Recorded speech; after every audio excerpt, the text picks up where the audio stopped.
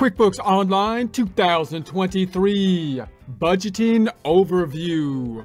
Get ready to start moving on up with QuickBooks Online 2023. Here we are in our Get Great Guitars practice file. We started up in a prior presentation using the 30-day free trial. We also have open the free QuickBooks Online sample company. If you want the two open at the same time, we suggest using Incognito or another browser. You can open Incognito if using Google Chrome, selecting the three dots in the browser, and support accounting instruction by clicking the link below, giving you a free month membership to all of the content on our website, broken out by category, further broken out by course. Each course then organized in a logical, reasonable fashion, making it much more easy to find what you need than can be done on a YouTube page. We also include added resources such as Excel practice problems, PDF files, and more, like QuickBooks backup files when applicable. So once again, click the link below for a free month membership to our website and all the content on it. New Incognito window, then type it into the search engine QuickBooks Online test drive. We're going to be comparing the accounting view, the one that Get Great Guitars is in, and the business view, the one the sample company is in. You can switch between the two views by going to the cog up top and change the view down below. Let's duplicate some tabs to put reports in by right-clicking the tab up top so we can duplicate it. Then go into the tab to the right and right-clicking to duplicate it. Back to the tab to the middle, down to the reports on the left, opening up one of the favorite financials, that being the balance sheet. Noting that by now you should know, you do know, I'm sure, that the reports under the business view are in the business overview, and then reports on the left. Tabbing to the right, open up the major other financial statements using the reports on the left, that being the profit and loss or income statement, closing up the hand boogie and changing the range. 010123 to 022823. I'd like to see this on a month by month, side by side. Run it to refresh it. There we have it. Tab into the middle and closing up the hand boogie. Range change 010123 to 022823. Drop down, looking at it by month, and run it. So that's the setup process that we do every time. Now we're thinking about the budgeting process. So the budgeting process, remember, is we want to note it's different than the normal accounting process. Now it does, of course, result in a financial statement like report, and therefore the accounting knowledge is crucial for creating the budget, but it's going to take more than simply the financial data in order to construct the budget. So normally when we think about the accounting process, we're thinking about putting together the financial statements from financial transactions as they happen, past data that we are now recording in such a way that we can construct the end product, the financial statements, and facilitate the transactions with the people we do business with, the customers, the vendors, and the employees. With QuickBooks, that's normally done by generating these reports, and of course the reports will generate the transactions that create the financial statements and also create those vital links to help us track things like the invoice tracking the accounts receivable, the bills tracking the accounts payable, and so on, so we can communicate with the customers, vendors, and employees. When we're talking about a budget, we're projecting out into the future. So we're not talking about things that have already happened that we're trying to construct in a way that will help us with the decision making. Now we have something that's been constructed in the past. Typically that's usually our starting point, that we're going to use in part to help us project out into the future. So if we're doing accounting, for example, if we work in the accounting department or we're doing bookkeeping, we can create a really simple budget. We could say, hey, look, this is the past year's data. We're just going to then project it out into the future as if the future is going to completely replicate the past. But that's not usually the best kind of budget going forward, because there's going to be projections or predictions about what's going to happen.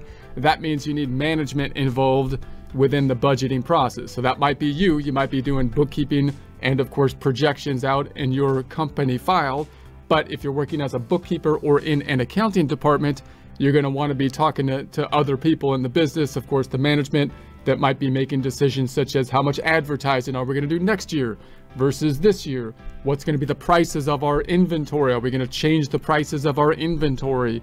Are we going to put more money in investments in fixed assets, for example, in an attempt to invest more and generate more revenue in the future based on past data as your starting point and those other kind of components? Also the economic environment. What's the business environment look like next year compared to last year? We've seen a big change, of course, with many businesses with like COVID recently. And so that's an easy one to kind of look at and say, yeah, there's huge swings in terms of the business environment one year to the next oftentimes. And so we got to take that into consideration when projecting out the future revenue. So that's one thing to consider. So if you're working as a bookkeeper, you can't just, and someone just says they want you to produce a budget, they can't just expect you to be doing a budget based on the past data. It's usually going to be something added that you can provide. Although again, you could provide a basic budget just based on the past data. Now, when we go into the budget, then we're not building it from past data, which is all the information, all the forms that are in the plus button. You locate it up here in the cog up top, and then we've got our cog, and then we've got the budgeting information down below. So we haven't set one up. We don't have any budget reports yet. We would be going into the budget and creating the budget from this point. So let's first just think about the process of what we're going to do, and then we'll actually build the budget in a future presentation. The general idea that I would go through with the budget is that we're thinking normally with a budget of the profit and loss. That's the budget that the QuickBooks has the capacity to be dealing with, and that's generally the case because the profit and loss is the performance statement. So remember, the balance sheet says where we stand as of a point in time.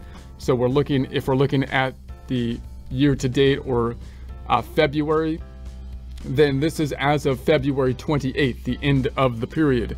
The income statement is the report that tells the story of how we got there. It tells us the activity that got us from the beginning balance sheet, which would be, at 12/31/22, to the ending point, which would be the total income for the 2 months, January and February, income and expenses.